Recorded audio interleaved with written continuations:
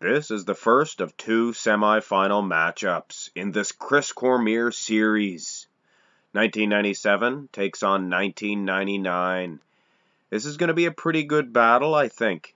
1997 actually is doing very well for himself, I'm surprised. A little bit smaller, I might say, but perhaps a little bit more refined, a little bit more conditioned. Hard to say. This 1999 pitcher is very blurry, not very clear. I can't really base a decision unless the conditions are perfect.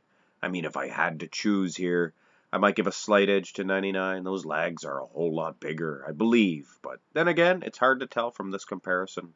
Let's see if we can gather some more perspective from the front double bye. And I must say, I am very surprised. 1997 is standing toe-to-toe with 99 Chris Cormier and doing quite well for himself. Now, is he a better version? I'm not so sure. He is hitting a vacuum and looks a whole lot better from that vacuum. But if you really look at the lag development, I think 99 might have a better set of wheels. Hard to say. But judging by this picture here, if this was just a straight-up competition, two different men, I would definitely vote for 97 with that vacuum. But this is going to be a tough one, I think. I have to say, 97 is getting this shot here. Now, is he a better version? I'm not sure, but the timing must be, I don't know. Look at the striations on the legs, the feathering. He has just snapped this front lat spread. I recall the 97 front lat spread was blowing all the other ones out of the water as well in this competition. Like I said, timing is everything in this competition. It's all based on pitchers, so at the end of the day, you might not really know who is the better version, but I'm telling you right now, 97 is surprising me and is definitely standing up for himself, and it is no stepping stone for 99 whatsoever. And wow, things change as they turn to the side. Like Arnold said to Franco, on Pumping Iron, you see things change when you turn to the side. As it's side chest to Franco. Wow, 99 is much larger. Look at the thickness and look at the lags as well. Conditioning might be on the favor of 97, but he is far too small to deal with the likes of this side chest. This is a dominant pose for 99. And here we go with the first back comparison. This rear lat spread. Very telling tale. 97 is doing good for himself for sure. Look at the back development, the detail in them lats. Although I think a lot of that can be contributed to the usage of the oil. He has a lot better job on the oil, I believe. But when you really look at the thick traps, and in particular the hamstrings and the glutes, it's no contest. 1999, he has improved so much, has Cormier. And yes, I pronounce it Cormier. I was corrected in a comment section, and I'm not getting nasty here. I'm sure people pronounce it different ways. But of course, I watched the 2002 Mr. Olympia, and if you notice his entrance, it's done by, I believe it's Michael Buffer, Bruce Buffer, the Let's Get Ready to Rumble, that dude. Anyway, in the entrance, he called him Cormier, so I think they would know a little bit about how to pronounce his last name for this big production.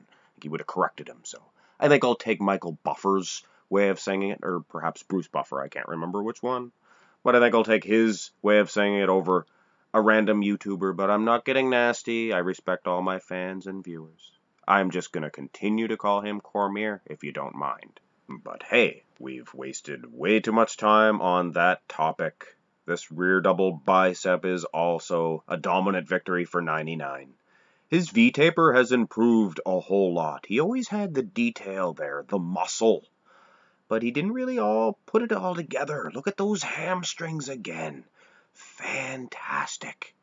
1999, like everybody would have predicted, everybody and their dogs would have predicted the 99 Cormier is definitely taking this competition. But I must say, 97 is darn good, darn good. This most muscular pose, it is no surprise also. 1999 is getting a victory.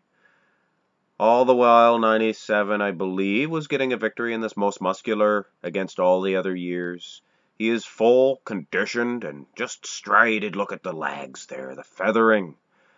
But then when you look over at 99, he is that much harder, I believe. Look at the pecs and the triceps. And he's just as conditioned. Look at the feathering in his legs as well.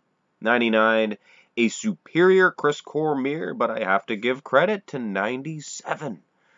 Now, there is this ab and thigh here, but really, it's too hard to make a decision based on these two shots. 97's conditioning was crisp, perhaps getting an edge on 99, although when I look at this comparison here, 99 is very conditioned indeed, and probably has a few pounds on 97 as well, making him a dominant force in this matchup, and clearly the better version. And there you have it. 1999 wins one half of this tournament and advances on to the final matchup. So, as we speak, right here, right now, in another alternate universe, I guess. Actually, it's just on my channel. I posted the videos at the same time. 2002 is taking on 1998. So, between one of those 2 years, we'll find an opponent for 99 for our final matchup.